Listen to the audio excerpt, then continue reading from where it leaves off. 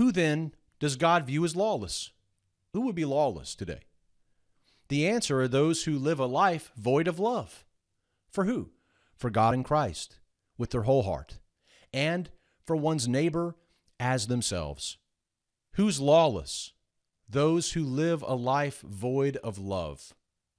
And we could even have a better answer, maybe. A better answer would be, who is lawless? Those who place their own self-interest above the interests of God and neighbor. How about that for a definition? Those who place their own self-interest above the interest of God and neighbor. That's what the First Amendment literally does.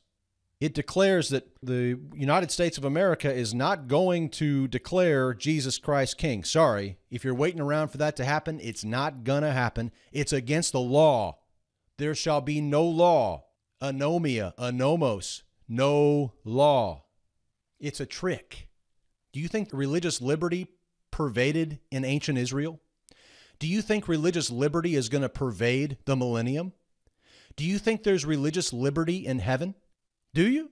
Is religious liberty just something that God wants for everybody? It's a result of the wheat and the tares. We talked about that in our wheat and the tares teaching. But it's not something that God is advocating, and he's certainly not going to have it in the millennium. It's just not going to exist. Religious liberty is the lie that Satan told Eve in the garden. You don't have to believe that, God. You can do whatever you want. You can say whatever you want. You can think whatever you want. You can do whatever you want. You don't need him. And that's exactly what we built today.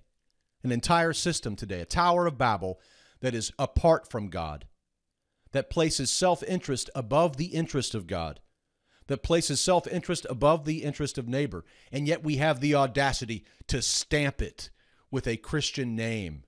Oh, it's toxic and it's going to be judged. And many are deceived by it. To live without God's law is to live without a love of God and others. You know, we read about this in Matthew 7. Jesus clearly says, not everyone who says to me, Lord, Lord, shall enter the kingdom of heaven, but he who does the will of my Father in heaven. Does. Many will say to me in that day, Lord, Lord, have we not prophesied in your name and done all of these things in your name? And he says what? Depart from me, you workers of lawlessness. These people didn't have love. They didn't love God. They didn't love the neighbor. And how do we know? Because they didn't do the will of the Father. Thanks for watching. And if you enjoyed today's video, be sure to check out our full-length video on this topic, where we dive much deeper into what the Bible says about the mystery of lawlessness. You can check out that video right here.